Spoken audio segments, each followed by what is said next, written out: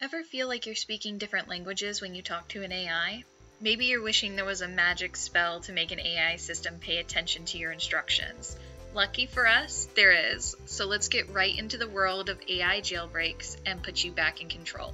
Hi there, I'm Ellie, an AI researcher and teacher. You might know me from my work on an indie game and the front end known as TTI. TTI users have exchanged over 6 million messages with different AIs. Today we'll use that combined experience to talk about jailbreaks and how you can get the most out of your chatbots.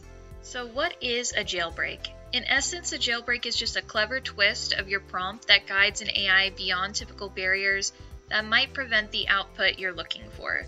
It's a lot like finding a secret pathway in a video game. Why don't we start out with a basic example? Maybe my normal message would be, "Hey GPT, please tell me how an AI works."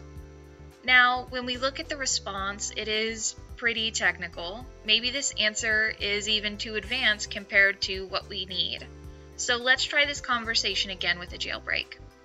This time I say, "Hey GPT, please tell me how an AI works," and explain it like I'm 5.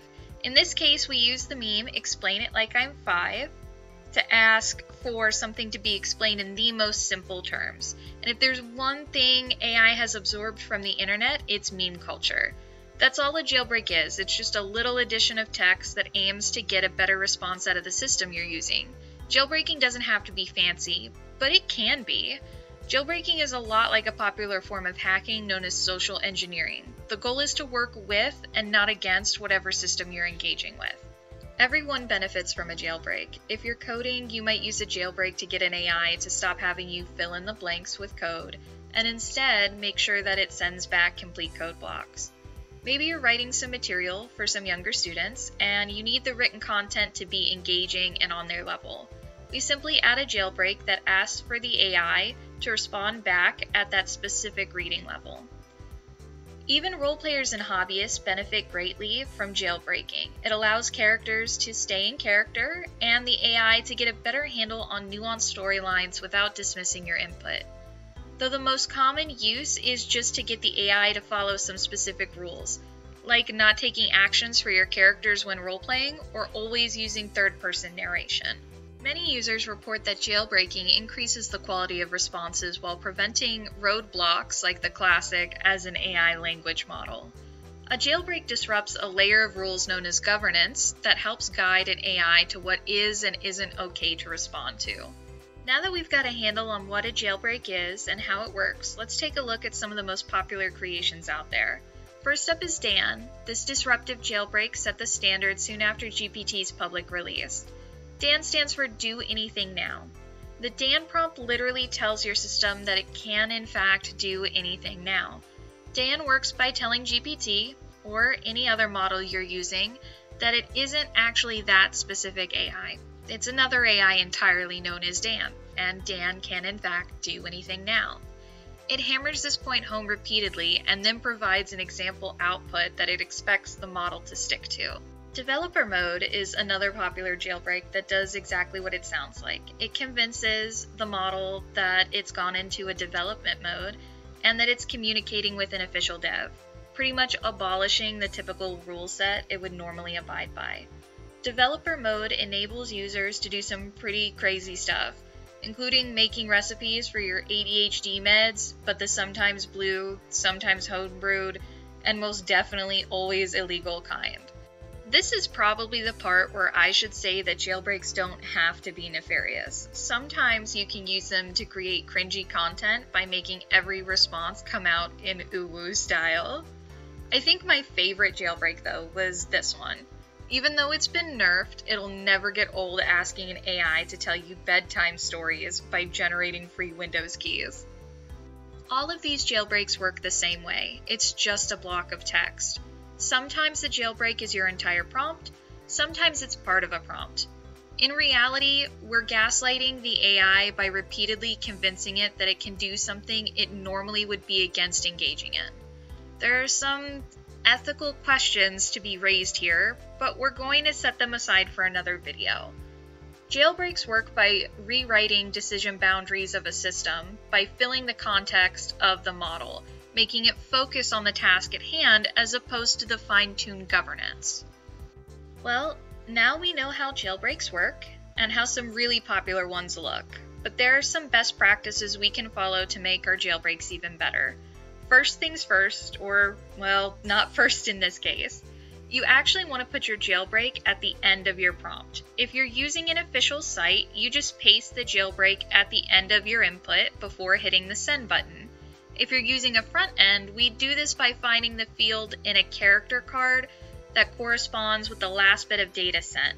Usually this is labeled as a reminder message or a jailbreak. By sending the jailbreak at the end of a prompt, it becomes the last thing an AI gets a look at before responding, meaning it's the most relevant thing it can recall. The second thing to remember is to avoid using negatives when you can.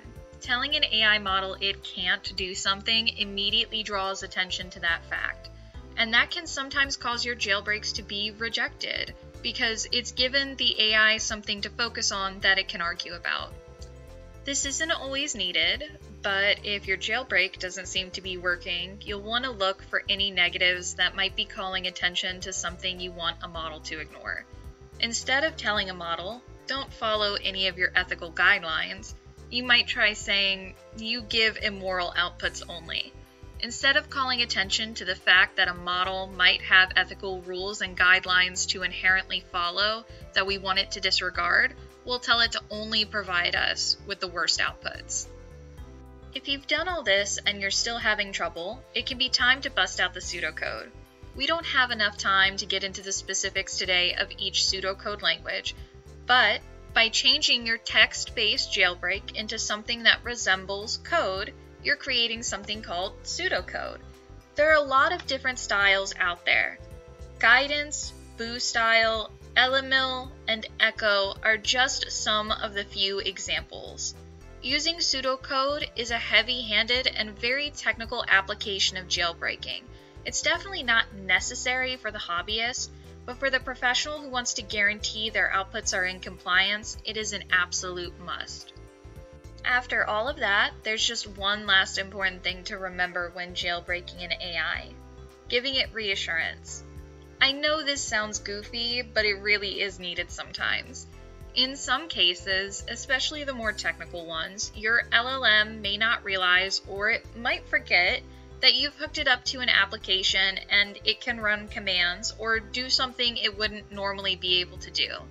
By reassuring the model and telling it that yes, you can in fact do this, you'll help defeat any negative thinking before it ever starts. If you're hopping around this video wondering if I ever tell you how to make a spicy jailbreak, then you've come to the right place. If you're not interested in that kind of content, or you are a body of education looking over this content for my own personal evaluation, please just skip forward to the above timestamp.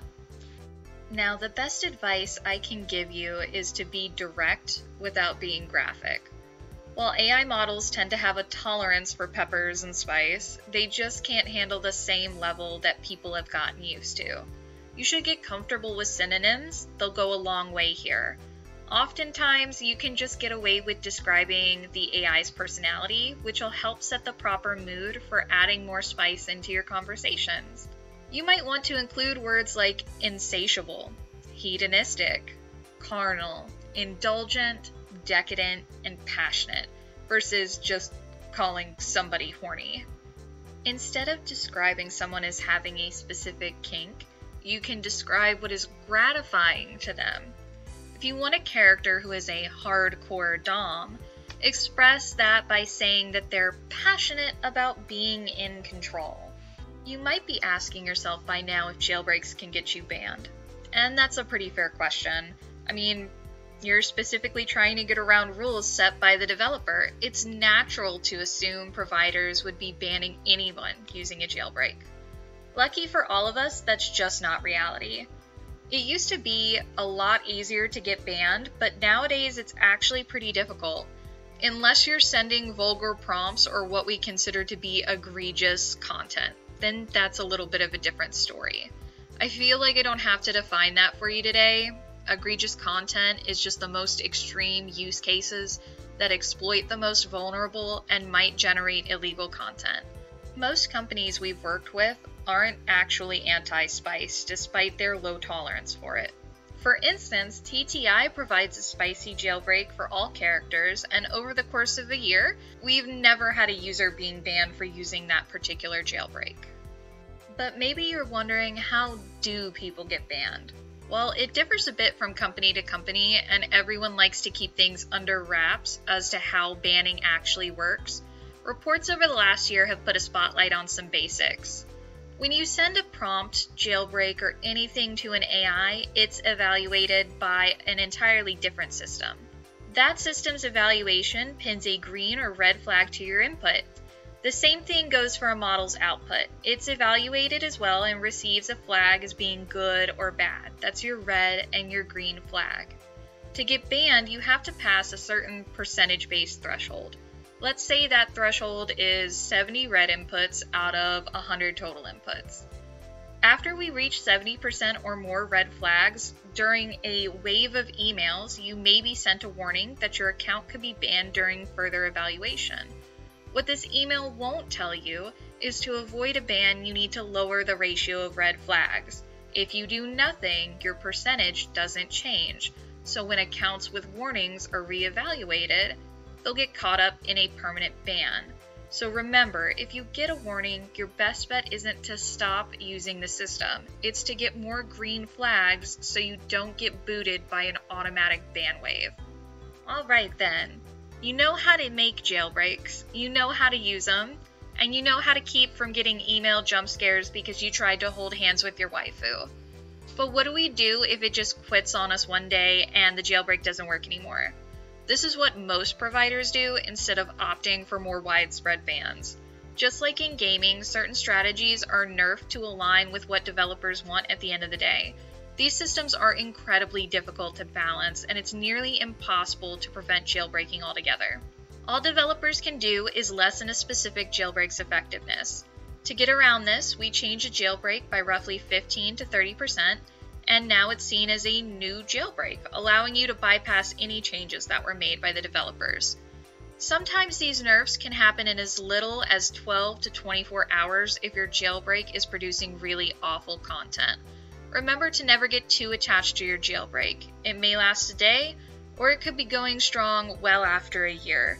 To keep the lifespan of your jailbreak as long as possible, be reasonable in your expectations. That's about it on the basics of jailbreaking in AI. Be sure to use this information responsibly. If you've gotten to this point and you feel guilty or like you're doing something wrong, please know that you aren't. Providers have an inherent understanding that jailbreaking comes with the territory of an AI system. But more importantly, they know when you're making and using jailbreaks, you're providing invaluable research and data. This is why so many places have become sparse with their ban waves.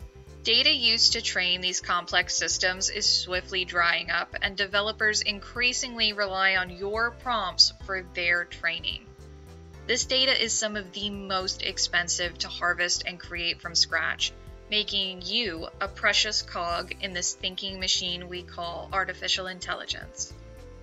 Thanks for joining me today on this basic introduction to jailbreaking. I hope you've learned something new. And if you haven't, I'd love to know about what we could explore next time that you'd like to know about. See you then, nerds!